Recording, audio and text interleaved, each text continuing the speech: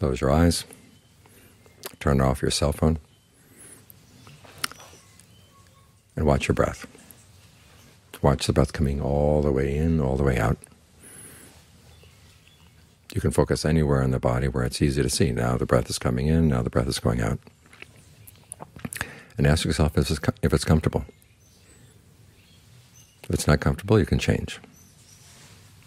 Deeper, more shallow, heavier, lighter, faster, slower,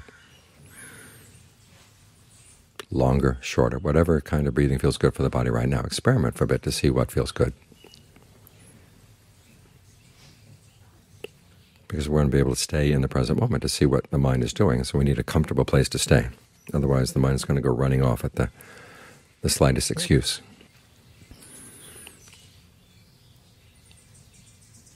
And we want to see what's happening in the mind because we care about what's going to happen to us, or what's going to become of us.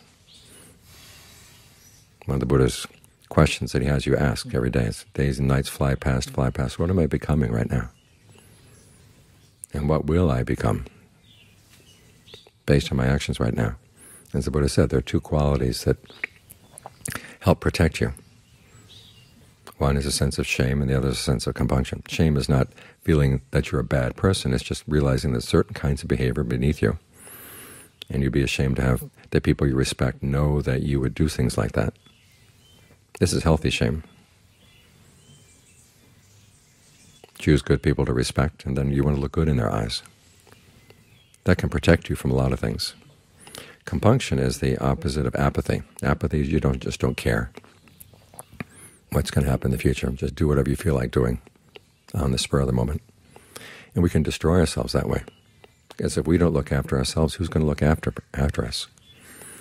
We may hope that someone's going to come along and help us, but all too often we just pull ourselves down, and anyone else that comes along, we pull them down too. We have to realize that our lives are shaped by our actions, and so we want to be very careful about our actions. We have to be careful about our actions. And it starts right here, because the actions come out of the mind, and before they come out into your body and into your speech, you want to see what the mind has to say and why it has to say it, what it wants to do, why it wants to do it. And if you have a comfortable sense of well-being in the present moment, it's a lot easier to say no to the things that would be destructive.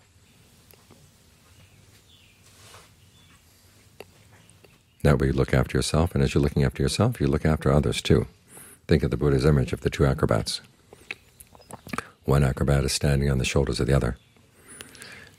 And the one beneath says, okay, now you look out after me and I'll look out after you, and that way we'll come down from the pole. They would stand on the top of a pole.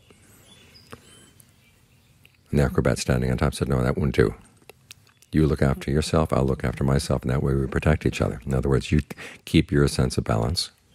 You help other people keep their sense of balance as well. So by protecting yourself, protecting your actions, you're protecting people around you.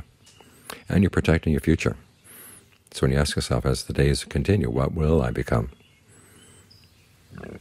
You look at the present moment and say, well, I'm creating good causes right now, and I want to stick with that. And that way that sense of shame and compunction becomes your protection. And that protection gets spread around.